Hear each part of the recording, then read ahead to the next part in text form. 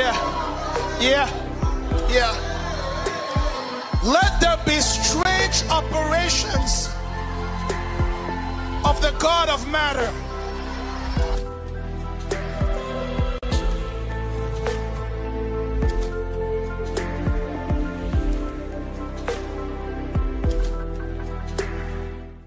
Hey, somebody celebrate.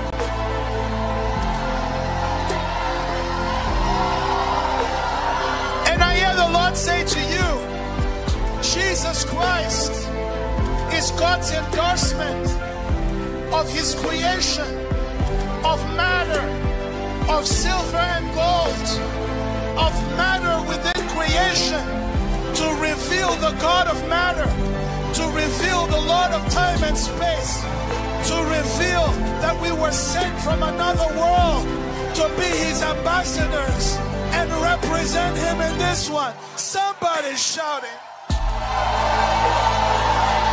Kila Aremana.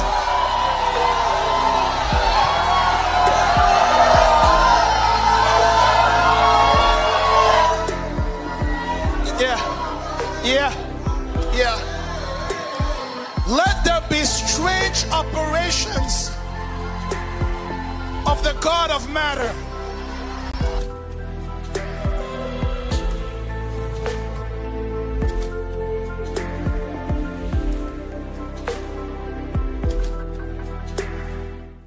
Hey, somebody celebrate.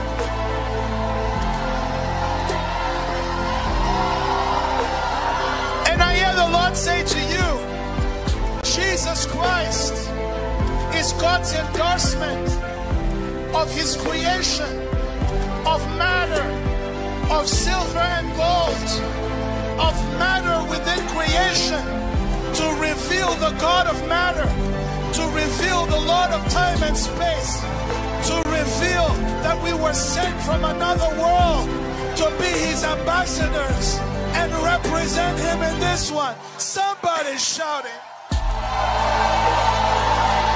Kila Aremana.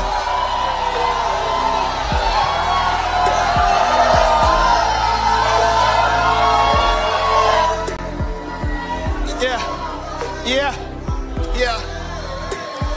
Let there be strange operations of the God of matter.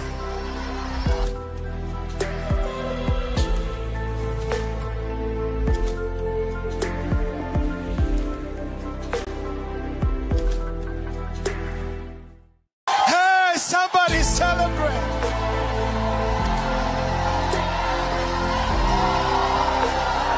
And I hear the Lord say to you, Jesus Christ is God's endorsement of His creation, of matter, of silver and gold, of matter within creation, to reveal the God of matter, to reveal the Lord of time and space, to reveal that we were sent from another world to be His ambassadors and represent Him in this one. Somebody shouting. Kila Aremana.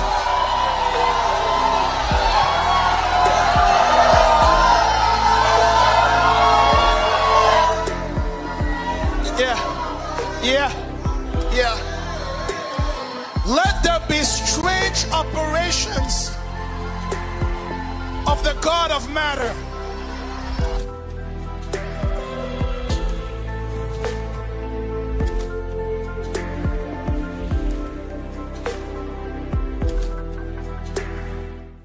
Hey, somebody celebrate.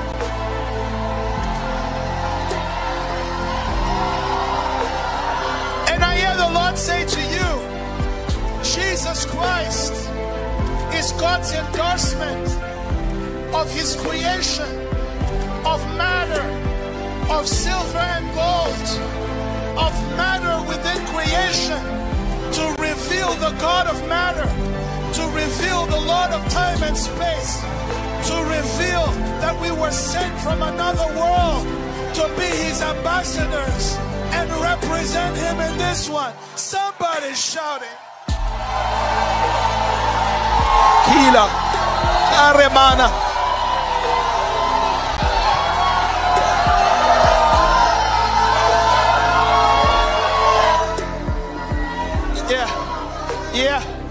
Yeah. Let there be strange operations of the God of matter.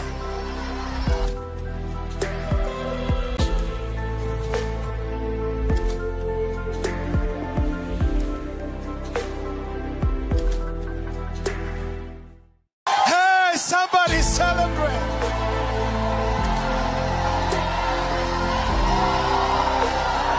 And I hear the Lord say to you, Jesus Christ is God's endorsement of His creation, of matter, of silver and gold, of matter within creation, to reveal the God of matter, to reveal the Lord of time and space, to reveal that we were sent from another world to be His ambassadors and represent Him in this one. Somebody shouting. Kila Karemana.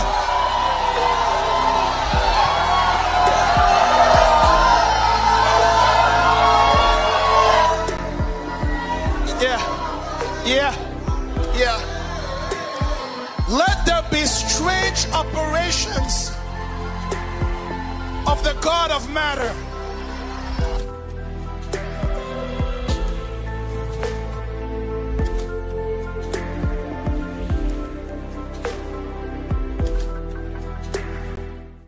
Hey, somebody celebrate.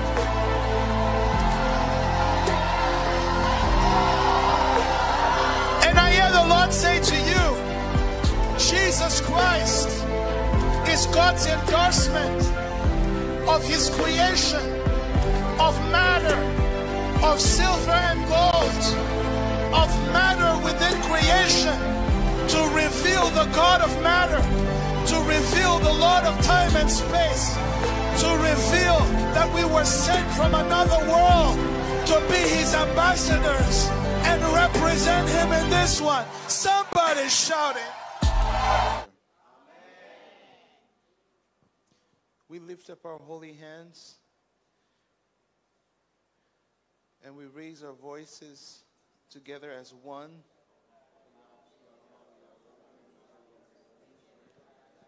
With praise, thanksgiving, and worship to you, the God and Father of our Lord Jesus Christ, the one in whom the whole family in heaven and earth is named, the one before whom we give reverence, the one before whom we bow down, the one before whom we recognize as the source of our being. Be glorified, be honored, be praised at this time of our communion and fellowship. May the eyes of our understanding be enlightened in the knowledge of your dear Son. May we recognize the glory of the riches of your inheritance within your saints and the full extent of the power which you deployed when you raised your Son, Jesus Christ, from the dead and appointed Him over all principality, power, dominion, and throne, and has delegated that headship to your church, who is now the fullness of Him that filleth all in all. We thank you, Father. In Christ Jesus, your Son, our Lord. Amen. Well, do something for me. Greet as many people as you can. I honor the Christ in you all. The Lord is good.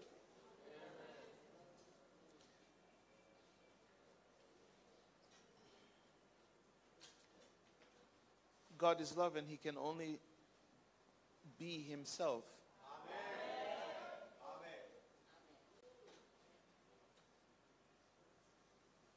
Thank you, Lord.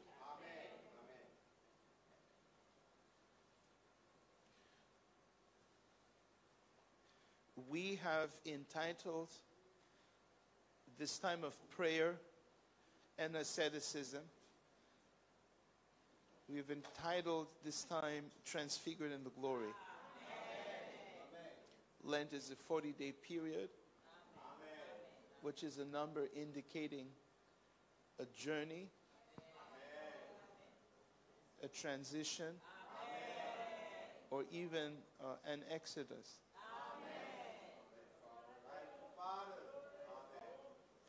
The time of prayer that we spend on a daily basis and that we exercise in community, as we have several prayer groups that are praying all over the nation at different coordinated times. This devotion, this exercise of the faith of God will not leave you indifferent.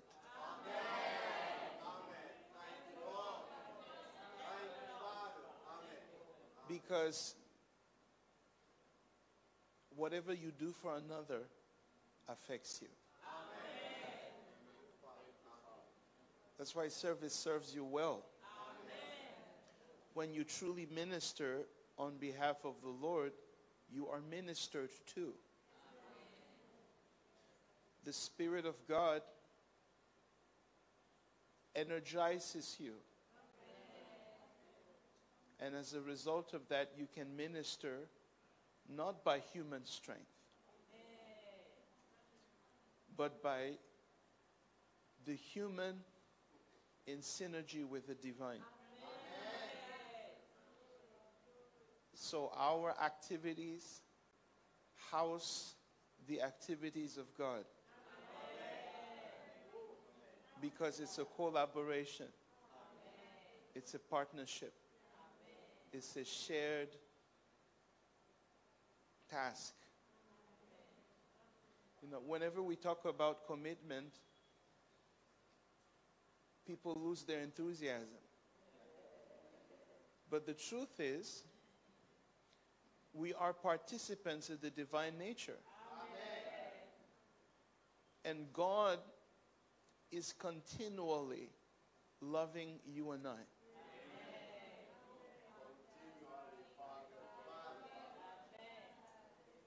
So what would being heirs of God's nature look like? It would look like what you see in the eternal Son of God. It looks like kenosis. That's why Paul would say, let this mind be in you, which also was in Christ Jesus. And he's referring to our phronema, which is not only our vision or worldview, it is the attitude on how we live that worldview. It is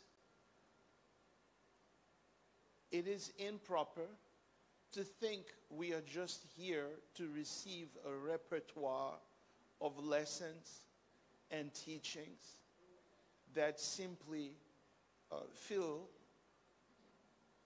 our intellect.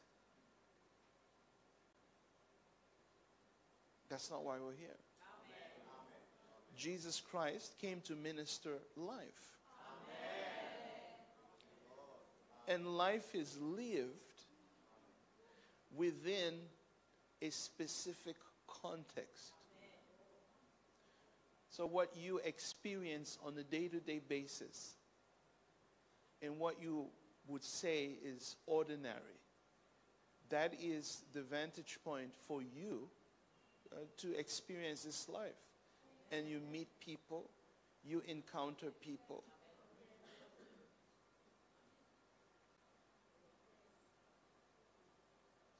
Who become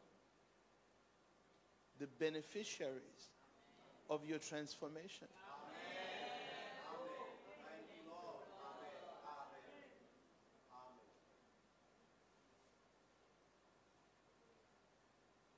Glory be to God. Amen.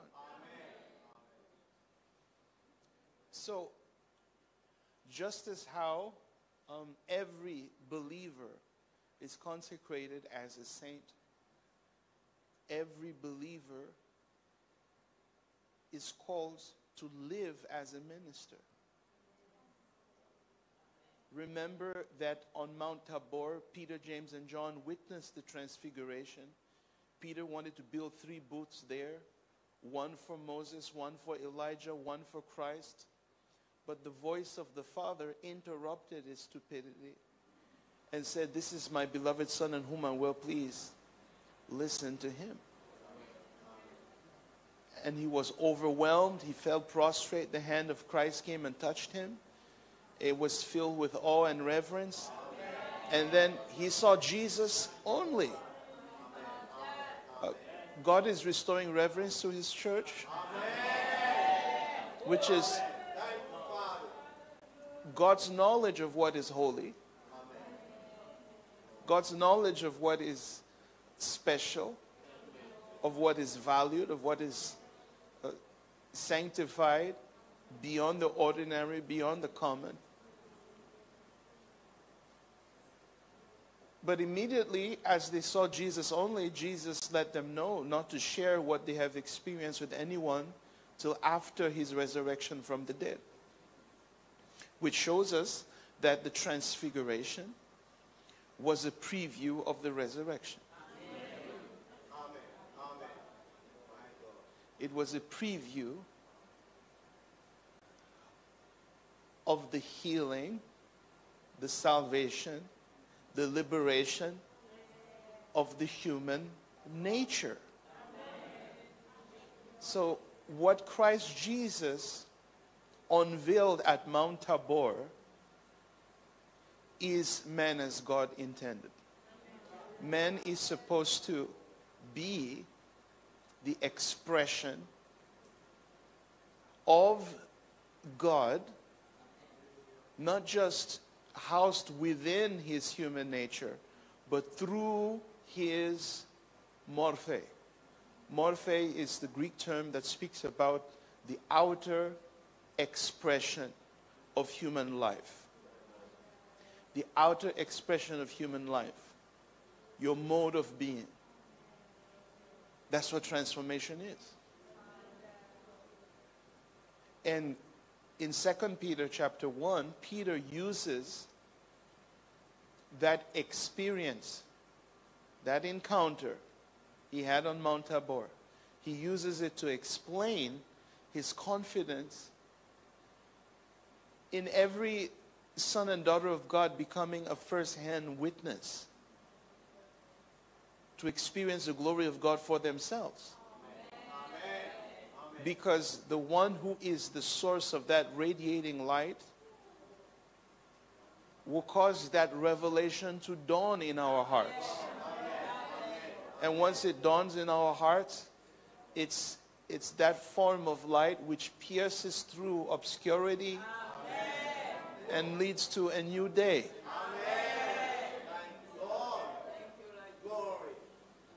So when that happens, our human nature functions as God intended.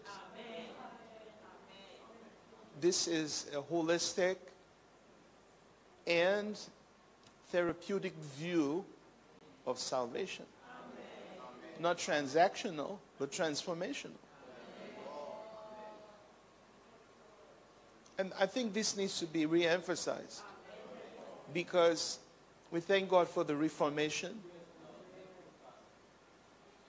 The Reformation rectified a certain extreme which had entered into the church in the West. But the pendulum effect shows us that in attempting to correct a course that has gone to one side of the ditch, many times they leave that side of the ditch and go to the opposite side of the ditch. I think in my humble review of the Protestant Reformation, that's what has happened.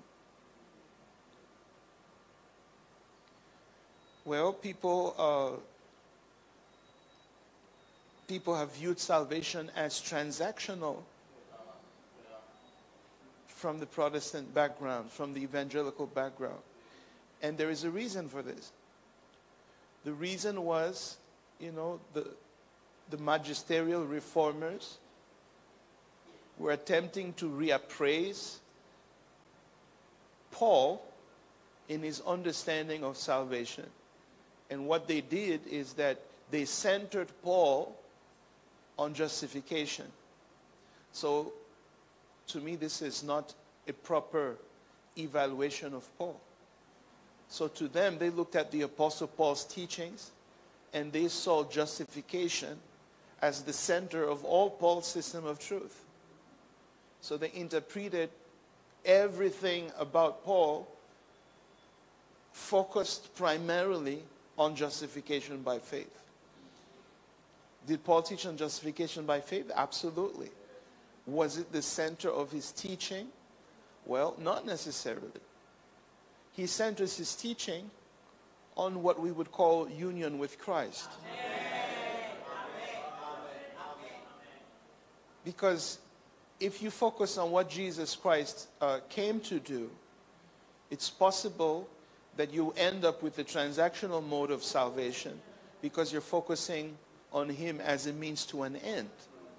And anytime you focus on Jesus as a means to an end, there's not transformation.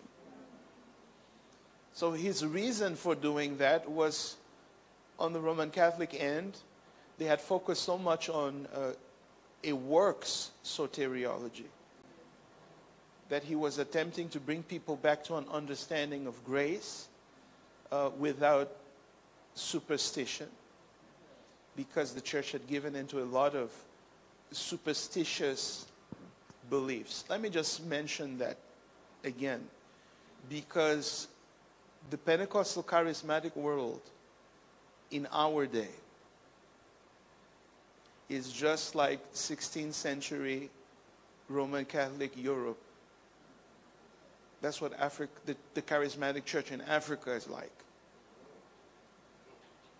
Because the charismatic Pentecostal church in Africa builds most of its practices on superstition. Superstition is what people use as authority when there is no knowledge. So when there is no knowledge, people build on superstition. And superstition is upheld by fear.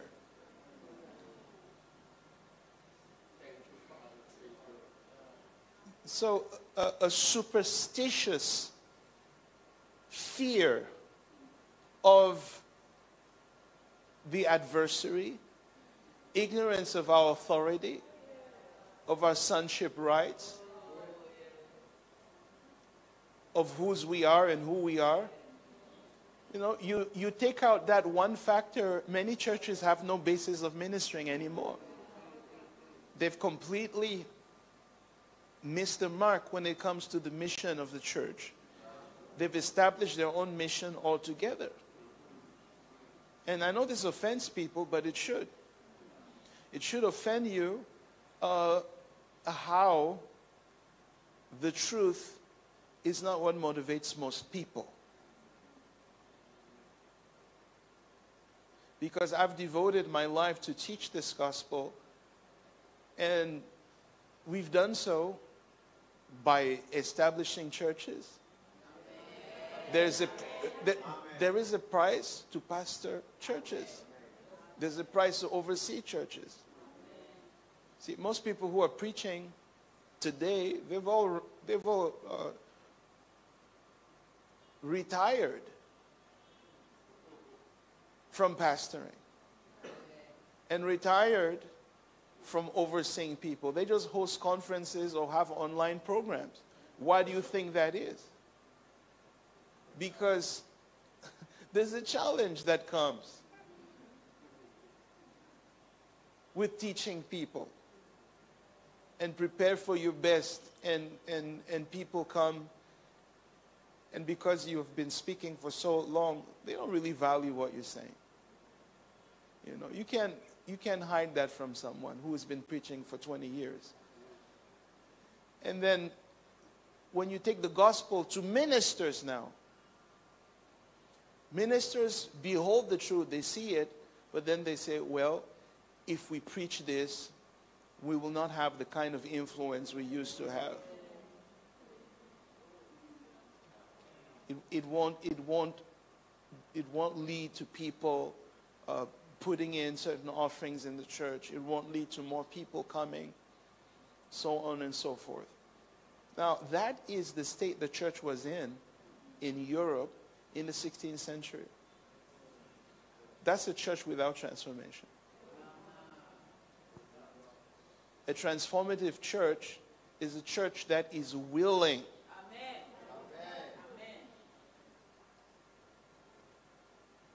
That people shall be willing in the day of thy power.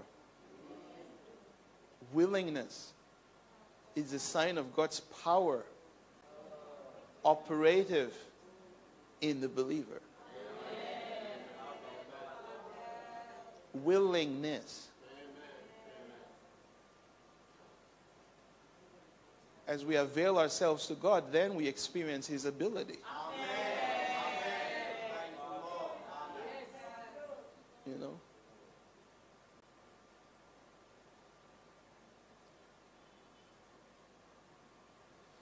So, Brother Martin Luther and the other reformers, they did what they did and were grateful for that episode in church history. However, it created in many an understanding that salvation is just a transaction, that we look at Jesus as a means to an end. What He came to do. But He's living within us. Amen. And we are living within Him. He didn't come for an episode and then ascend into heaven and excarnate. No, there's a man in the Godhead. And we are fully represented in Him.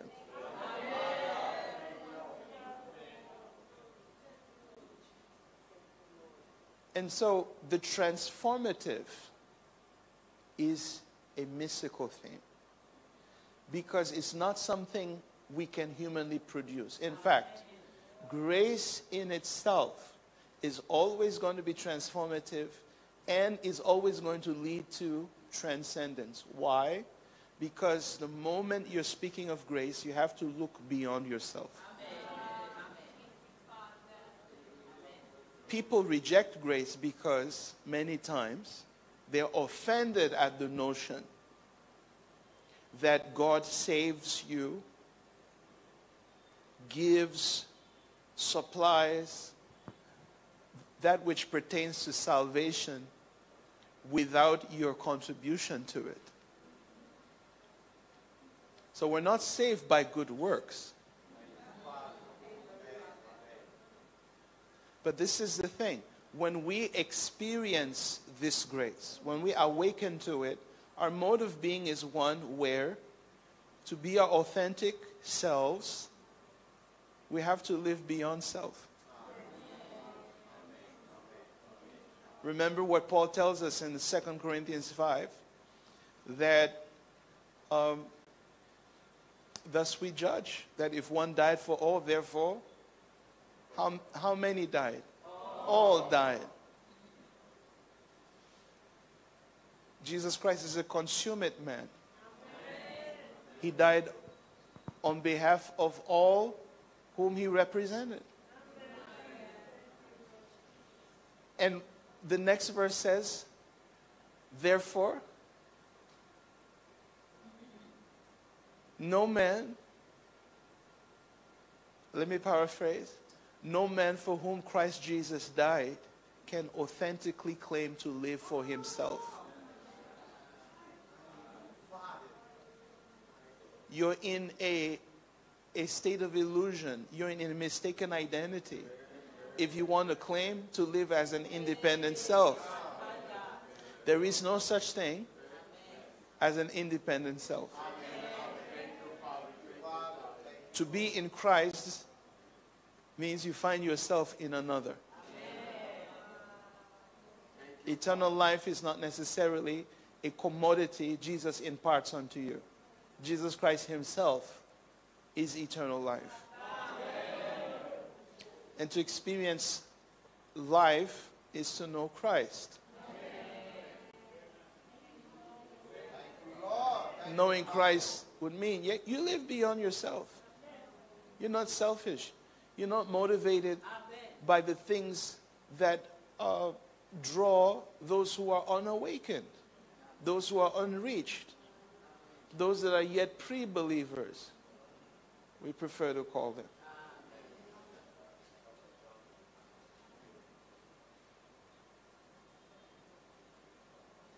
So salvation refers to God restituting on a therapeutic level our human nature to be responsive to God, to commune with God, to vehicule God, to bear and manifest God. That's the fruit of being saved. And when you look at the tenses of salvation, we are saved, we are being saved, and we shall be saved.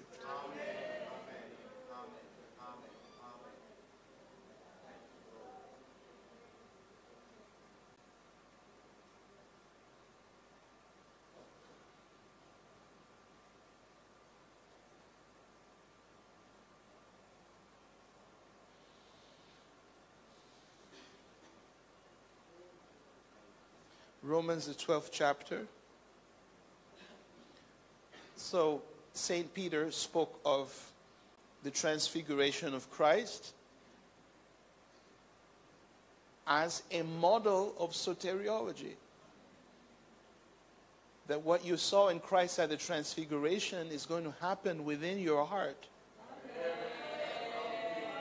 He said, our testimony of Christ, which is borne witness in the four Gospels, is given as a lamp to shine in a dark place until the day star, that orb of light which dissolves all darkness and introduces a new day, will arise in your hearts. So that means none of us were appointed to have a second-hand experience of Christ. Each of us is appointed to have a first-hand experience, to be eyewitnesses of the glory of Christ. And that will be the dealings of Christ within you in the divine indwelling.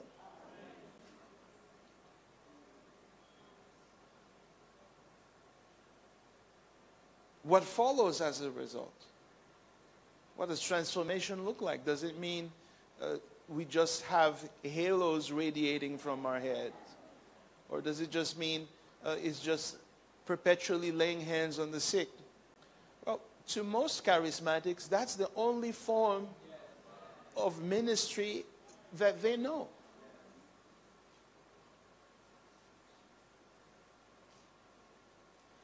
But remember what transformation means. To have your outward mode of living changed.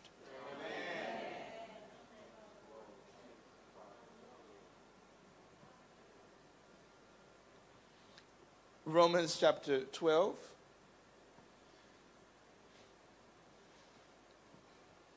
I beseech you, therefore, brethren. Beseech is a very strong term. It means I place you under a sacred invocation.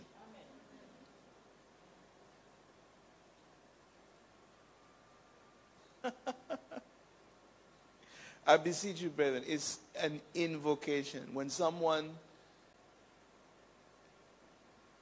calls upon God and ask God to bear witness that he has told you something.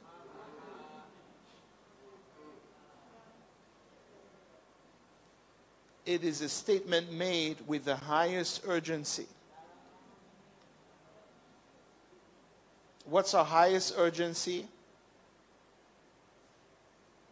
For us, by the mercies of God, that ye present your bodies a living sacrifice, holy, acceptable unto God, which is your reasonable service.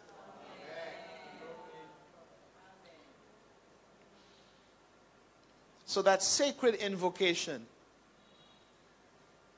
that Paul places us under, what is it meant to acknowledge? To acknowledge God's mercy.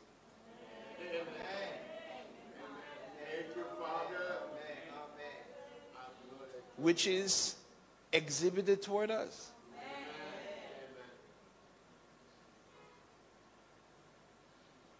Now the next statement is very interesting. That you present your bodies. The body is the outward form, the outward mode of our human existence. But that we present it as a living sacrifice. In the Old Testament, there was no such thing. All sacrifices under the ministry of condemnation were certified as dead before they were offered to God, especially if they were animals. But now we're living in a different epoch.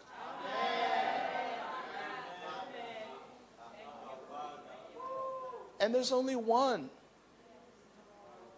sacrifice.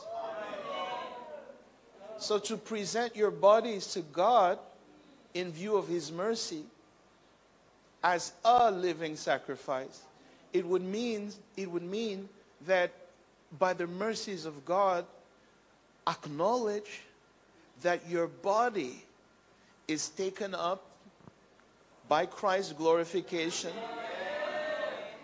and presented to the Father holy and acceptable in his sight. What is this? It is your reasonable service. Which shows us the following.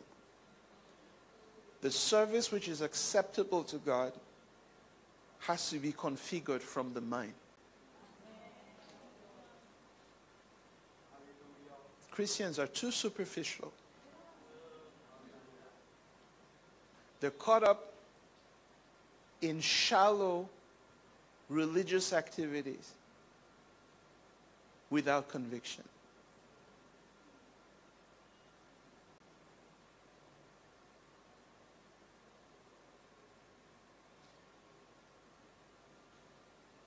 To walk with Christ, because Christ lives in us, but yet we do walk with him. We are called to walk in this newness of life. Which means there's a new way of being human. Amen. You can't claim to receive the gospel, and then there's nothing which distinguishes you from those that are yet dwelling in the darkness of their own ignorance, of those who are consumed by false ego. You ought not to be the same as them. There is a differentiation. And it is that differentiation that shows forth the praises of God and draws men into his marvelous light.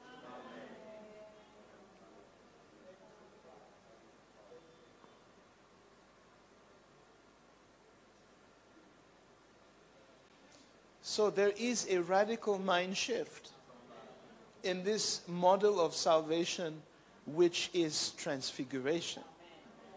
It's transformational. It's not that, okay, I believe that I received Jesus, and we go and sin our brains out.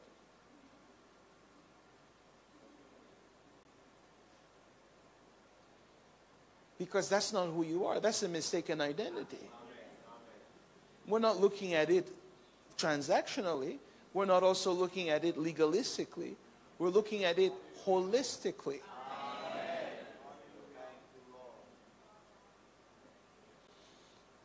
Awakening to Christ as your salvation, knowing Christ as your one and only life, will heal your heart of being carried away by fear and insecurity and anxiety.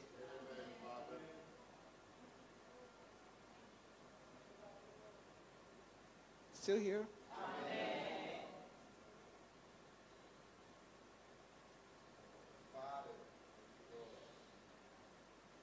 So there's a radical mind shift that is required to live this new way of being human.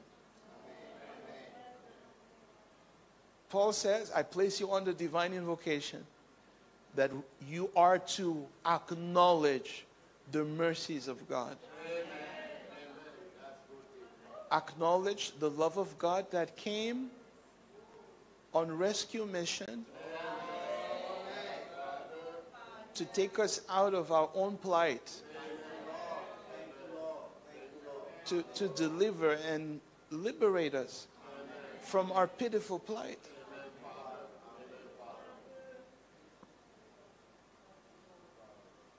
And acknowledge that in Christ Jesus, your bodies, the outward form of your humanity, is presented to God as holy, acceptable, which is italicized, meaning was added. So this is your reasonable service. It is your service rendered unto God to acknowledge that Christ in his glorified humanity has presented you as holy to his Father.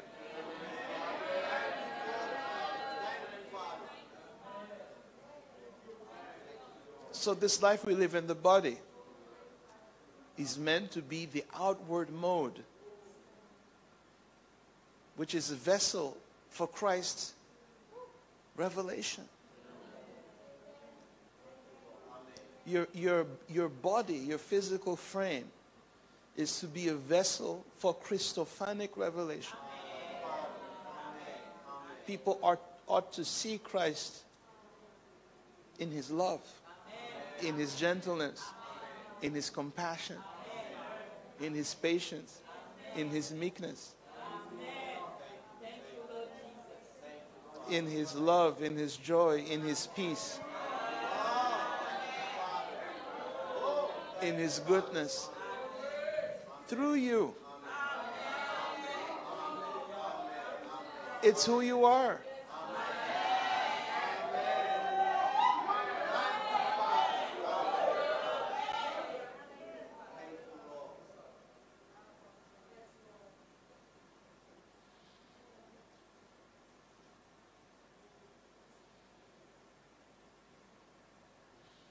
And be not conformed to this world. The term world is aeon, meaning an age or an epoch, which is characterized by certain trends which become the culture of a given period of time. So ages are characterized by certain trends which predominate that age. In Paul's day, even though Jesus Christ had fulfilled the law and the prophets by his death on the cross, they were in a transitional generation. The Jews didn't know what had happened. They were in a state of denial. They were in a state of cognitive dissonance. They didn't want to just accept that they had rejected the Messiah. So for 40 years, there was a special outreach that was carried out to them. And during that time, many believers got disheartened during the 40 years. Because the Jews were not, many of them were not showing that they wanted to believe. And they had the temple, they had the nation, they had the political power, they had the advantages. So believers were like, I mean, what's the point? It's the reason for the book of Hebrews. Many brethren were going back to Judaism. And so the author of Hebrews has to show them the new and better covenant. How Christ supersedes all that preceded him. And that Christ is the consummate word of the Father.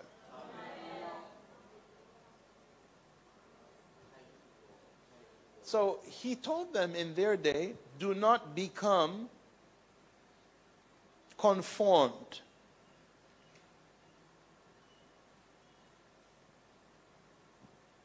to the age in which you live. Conformed, which means to be molded,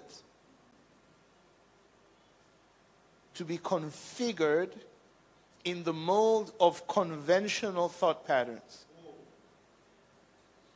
So every age exists because people think in a particular way.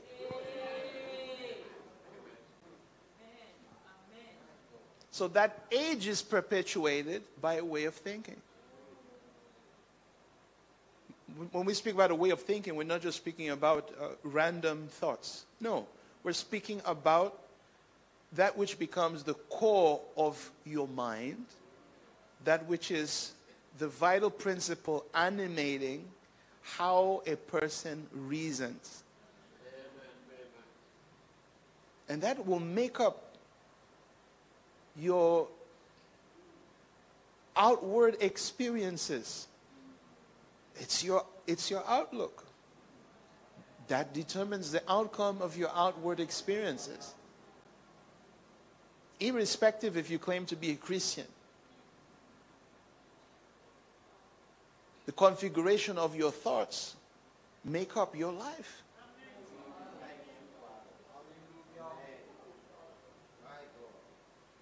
They make up your life.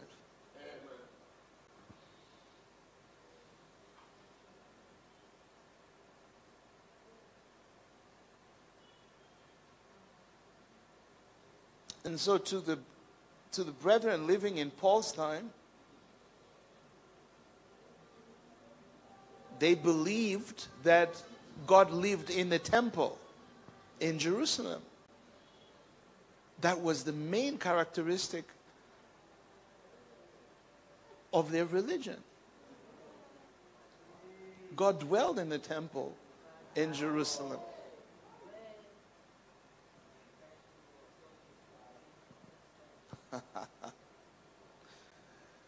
So they had to undergo a radical mind shift.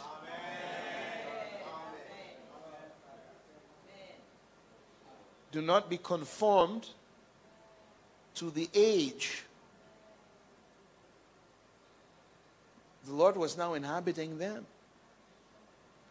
And they couldn't even live in view of God's mercies except they first recognized that the Lord in his glorified humanity had taken up their bodies and presented their bodies holy and acceptable to God.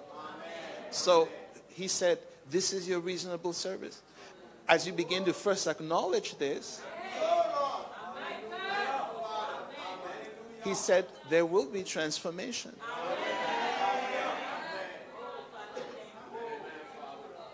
Paul says, walk in the Spirit and you will not fulfill the lust of the flesh.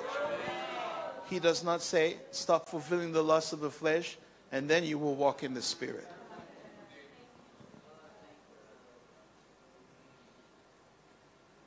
The reason why Christians are in the flesh all the time is that they think that walking in the Spirit would mean that they have no aspect of flesh in them. They will have no form of temptation or no form of trial, and then they'll be walking in the Spirit. No, you're reversing the order. It is as you walk in the Spirit that you will not fulfill the lust of the flesh. It is as in view of the mercies of Christ that you acknowledge that you are presented in the living sacrifice. That your bodies are presented in Him, acceptable and holy unto God. This is your reasonable sacrifice. Your reasonable service, rather. You're learning to configure your mind in agreement with God. Until your mind is in agreement with God, you will never experience what He says is yours. Never. You will continue struggling when it comes to your sanctification walk. Because people generally formulate theologies in their mind to try and explain their experiences.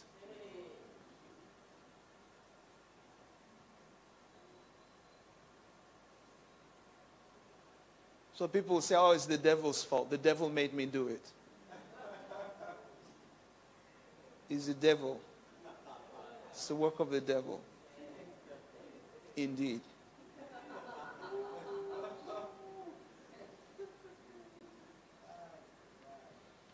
Or they will say, no, it is an indwelling sin nature.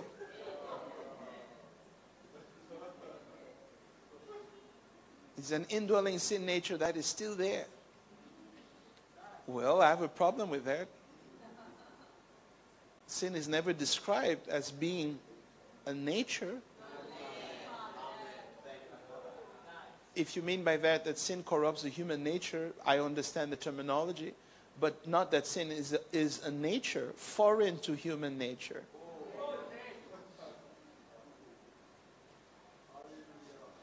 It's still there? If you believe you have a sin nature, you will sin by faith.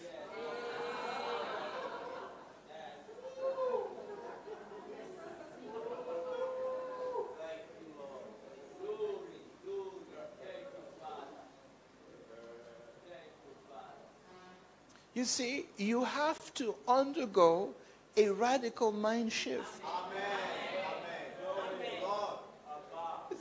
Irrespective of what your prayer life may look like. Because many people want to approach prayer life as if it is a divine manipulation.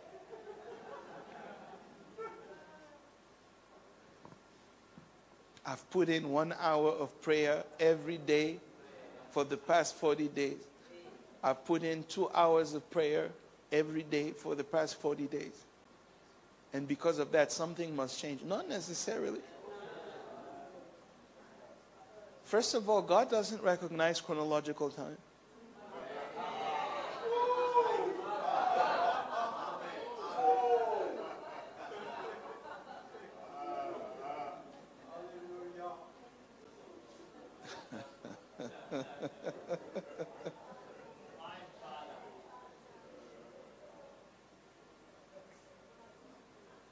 And with God, it's not how long, but how well.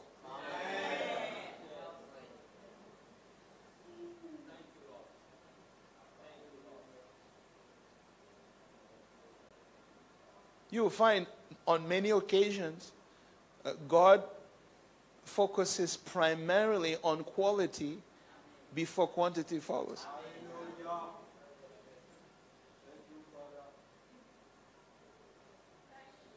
That's why if you come to this church, you better be ready to sit appropriately and give your attention. Because we are ministering to you quality.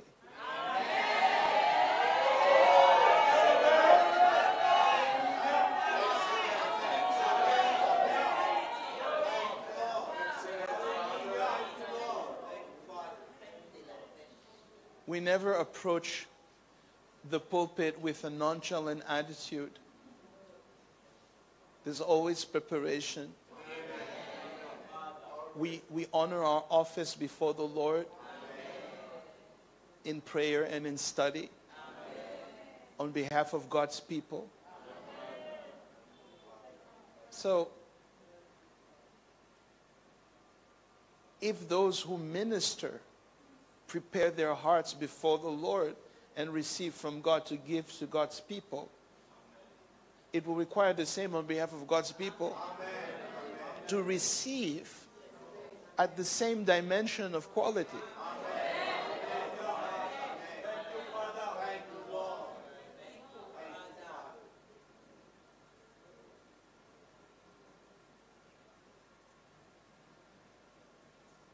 Jesus said something strange.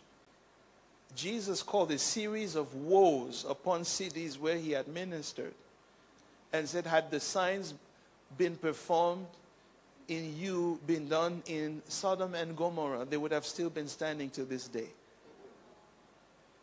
You see, Capernaum is where Jesus had one of the outposts of his ministry. And Christ called down woe upon Capernaum.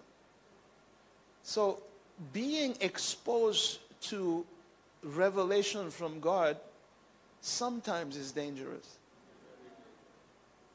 Because if you don't properly respond to it, you'll be held accountable for everything you've received and everything that you heard and everything you had the opportunity that others didn't have.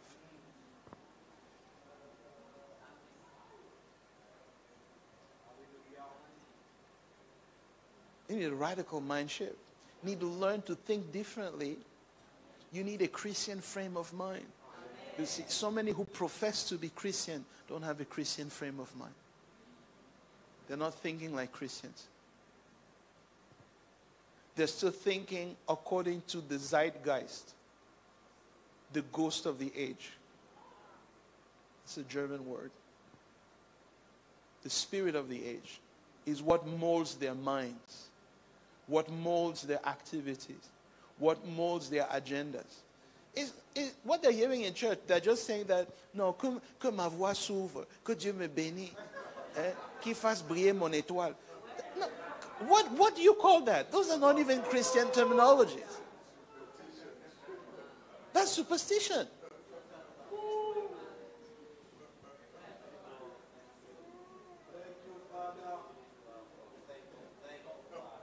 So even though you're still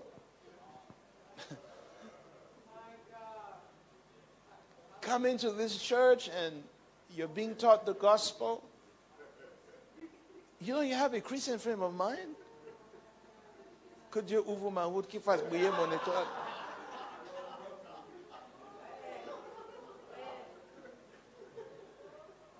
No, you don't even have a Christian frame of mind. It means even your worldview is still pagan.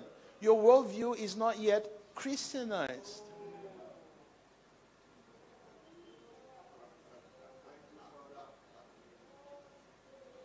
Your mind configuration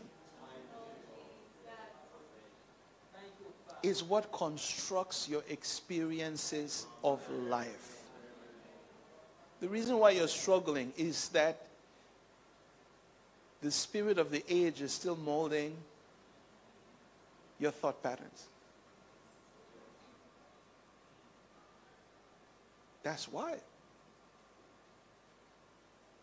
When you're coming to church, you're just coming to church.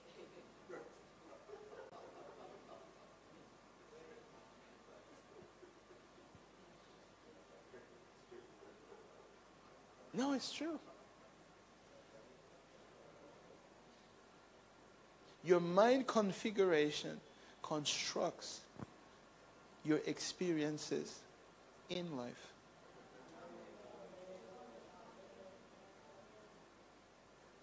Today, when Christians face trials, they ask themselves, what is not working? What did I do wrong? Or they say, who has done this to me? That's not a Christian frame of mind. The apostles and our Lord Jesus Christ himself told us that we will face contradictions, we will face tests, we will face trials. But unfortunately, because many Christians don't have a Christian frame of mind, they think something is wrong.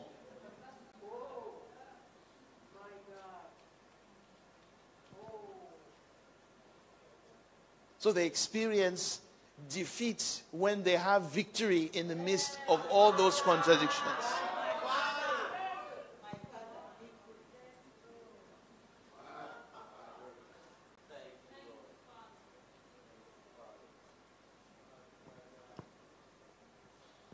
It's possible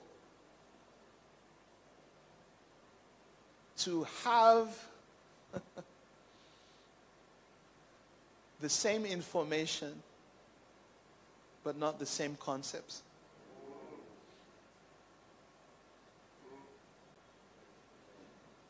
In the introduction of the book Fathered by God, I make a statement. When you hold a different image regarding a word other than that which was the intent of the author, every time you're using that word, although it's the same word, you're using it with a misconception. So it's one thing to define a word, it's another thing to conceive the definition of the word. That's what I mean by the difference between information and awareness. They're not one and the same. I'm sure if I were to inspect your notes, I wouldn't recognize what you're writing down.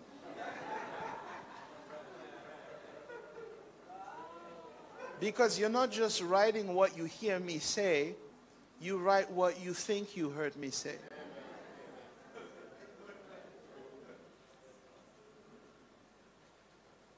So your mind configuration is the filter that even allows you to hear. You see, our Lord even said that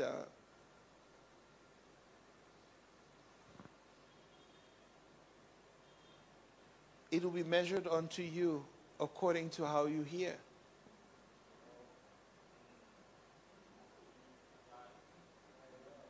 How you hear becomes a measure of what you receive.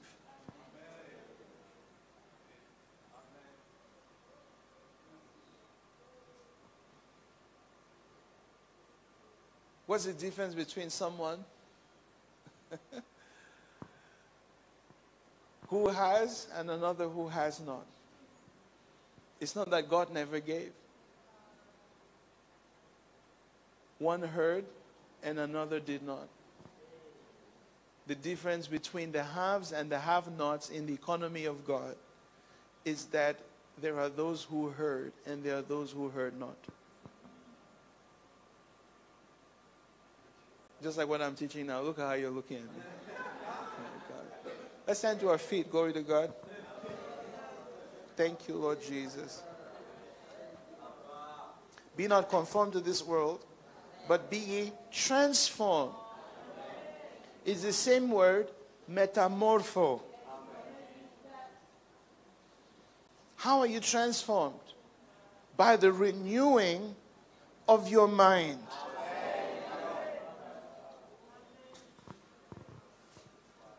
By the renewing of your mind.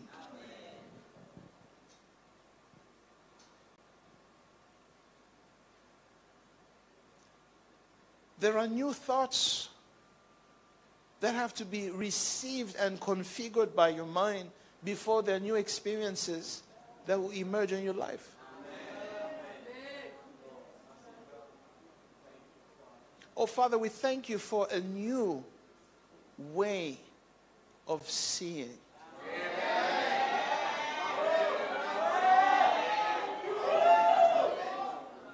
We thank you in this time, Eternal Father, that there is an in Christ configuration of our minds according to your gospel. To see and perceive as you intended. Thank you for that transition from the old to the new. We're not going back to that which was a shadow. We're now walking in the substance. And our thoughts constitute our walk. And we acknowledge, in view of your great mercies, that we are in Christ. And that he presents us to you holy and acceptable. And this is our act of worship and service brought to you by our minds. We reason into agreement with you. We reason into concord with you. And we are able to walk together because we agree together. We thank you, Father, that we are not molded by the spirit of this age. When we're not molded by the lust of the flesh. We're not molded by the lust of the eyes. We're not molded by the pride of life. We thank you that we are conjoined to Christ, and that our outer mode of being is transformed.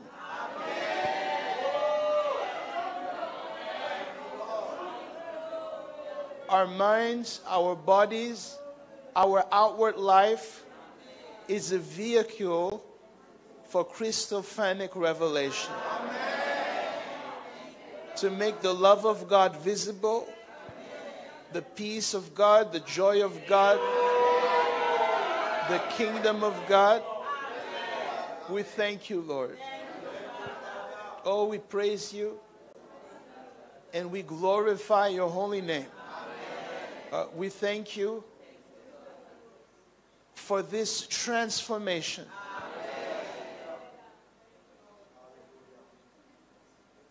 Thank you that our mind is being renewed, reconfigured, reconstructed.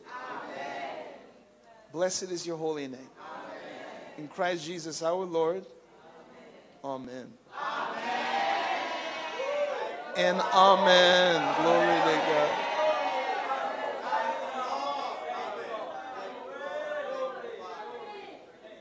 You may be seated for one moment.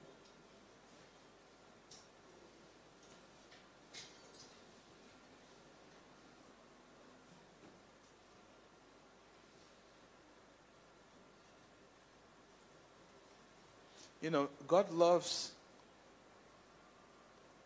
a cheerful giver. One who understands that his giving will avert calamity in someone else's life, because that giving will go into expressions of God in terms of his love, in terms of his gospel. And when someone understands that in the motive of his giving, that's the kind of giver God rejoices in. See, you can never buy what's already yours. God has already given you his favor. But do you know how to respond favorably from the favor of God? There was one particular Passover. God gave me a tremendous revelation. When I saw my children prepare the Resurrection Sunday offerings. At home, I had given them money. Say, well, this is yours. You do what you want with it. They took it and just put it in the envelopes. And the Lord asked me, did you see what your children did? I said, yeah. He said, that's the secret of walking in favor. And I said, Lord, if I'm going to have to share that, you're going to have to help elaborate. They are aware that they are giving what doesn't belong to them. They're giving their father's money. It doesn't touch them. They're giving their father's money.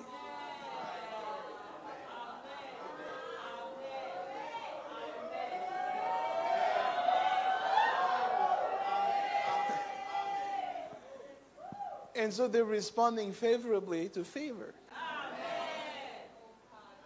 They know there's more of where that came from.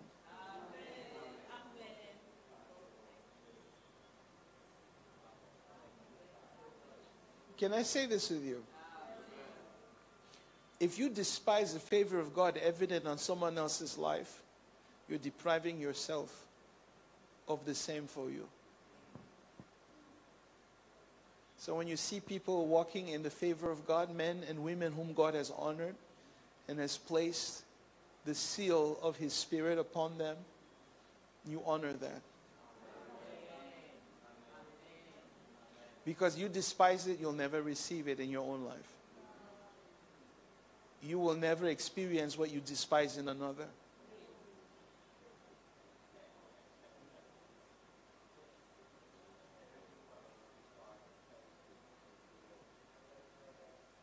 Glory to God.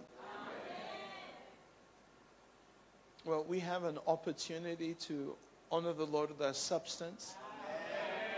And I shared with you that we're going to Nairobi, Kenya.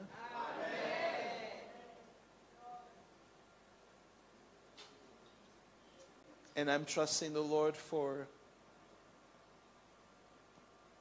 12 partners who will help turn certain things that need to be done in the right direction.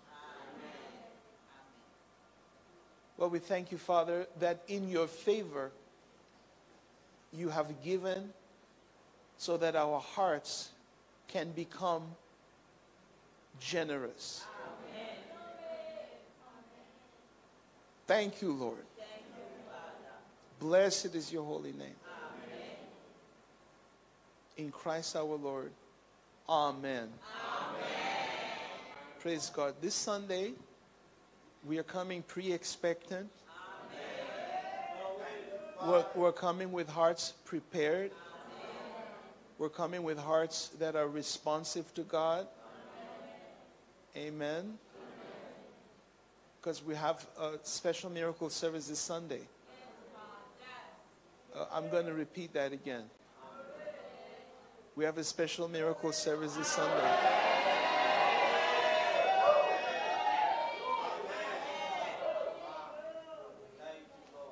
So we're combining both services. So we will be here 7:30, starting 7:30, and so that we will have the miracle service and the Eucharist, and we will end whenever the Lord wants us to end.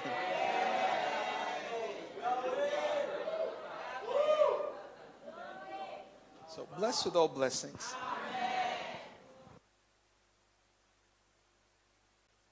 Hey, somebody celebrate.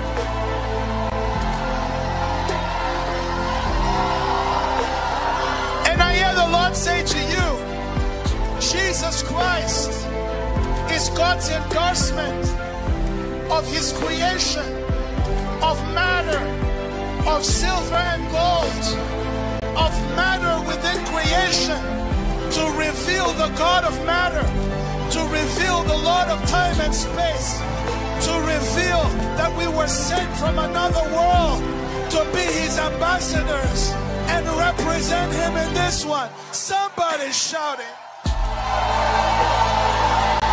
Kila Aremana.